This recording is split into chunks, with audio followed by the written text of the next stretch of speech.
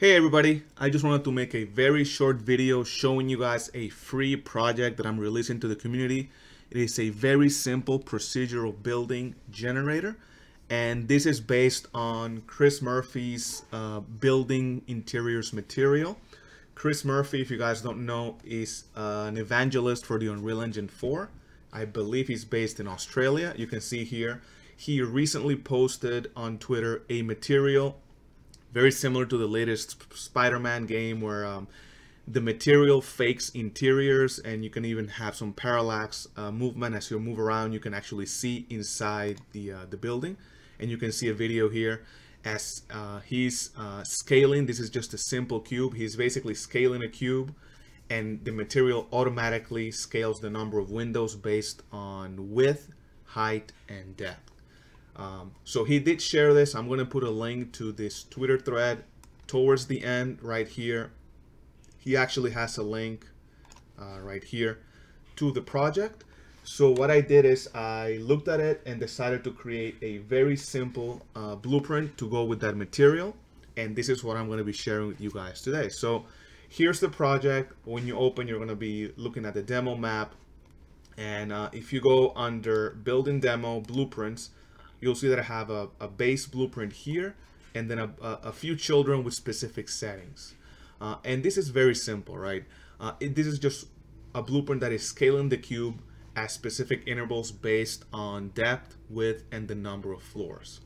So right now, if I wanted to make this building, let's say 2 by 2, I simply enter the depth and the width, and you can see that we have 2 by 2. I'm assuming these are apartments. Each apartment has 2 windows. That's how I defined it. So 2 apartments deep, 2 apartments wide, and 13 floors. You can make it whatever you want. 2 by 2 by 2. We create a little small building. 10 floors, 20 floors, 50 floors, whatever you want. It is as simple as that.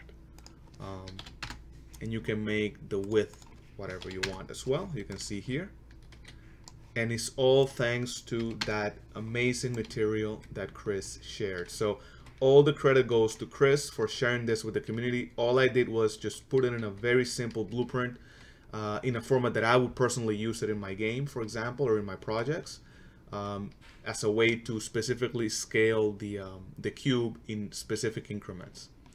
I also, for fun, made a random section here, and you can define ranges. The X is the min and the Y is the max.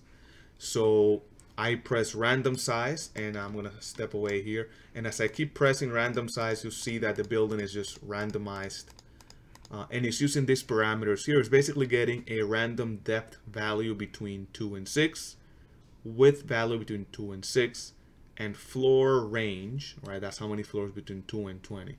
So you could make this range whatever you want, 20, between 20 and 100, and you can see that now the random numbers are, as far as the height of the building, much bigger. As you can see here. You can also enable this little option here, random on move, and what that does is basically it runs this function on the construction script. So as you're moving around, you can see that the building changes sizes. So why would you want to do that? Well, if you want to quickly create your city, you can just drag a few blueprints like this, and then you can select them all, and you can copy them, and you can see that as I'm moving them, they are changing sizes. And then I'm going to duplicate them, and duplicate them, and duplicate them, and you get the point. And you get random buildings at random sizes based on your parameters. So this is just for me to show you guys. When you guys open the project, this is what you'll see. I am including some of these child blueprints, which basically have a set depth and width with a randomized value for floors. You don't have to use it like that, but it's just there for your convenience. And just to show you guys, if I just hit play here, for example, I added a few cool controls for the character. So it kind of flies over a little bit. If you press the jump button while you're in the air, it'll just propel you forward. And if you press shift, it'll actually fly you in the direction you're looking. So it gives you a nice little ability to kind of fly around your city as well. I just did it for fun. So you can see here, and you can see the quality of the materials is pretty awesome. So last thing I want to show you guys so you can see kind of the potential. This is what you're getting, but I've also been working on a project for a procedural city generator. So I'm going to pull that up. This is what I used for testing, and what you see here is basically a layout of a city. And in this case, I'm going to spawn the same blueprint that you guys saw. So it actually looks like a city, and you guys can get a much better idea of what it would look like once you actually take the time to lay out your city. All right. Keep in mind, these are specific meshes. These are static meshes. So these are not hierarchical links and static meshes. These are single meshes. And you can see here that we have a lot of buildings, and our frame rate is pretty much at almost 120 frames per second. And this is because they're just simple cubes.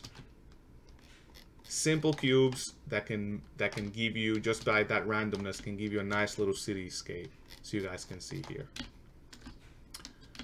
So that's pretty much it. Again, all the credit goes to Chris from Epic Games for the material. All I did was create the little blueprint. So please do follow him on Twitter if you have Twitter, and thank him for it. And the project is on a forum thread that I'm going to create, and you can see the link in the description below. You can download this project, which has the blueprint for the building, and you can use it for whatever you want. That's it. Thank you guys so much. Let me know if you have any questions, and I'll talk to you in the next video.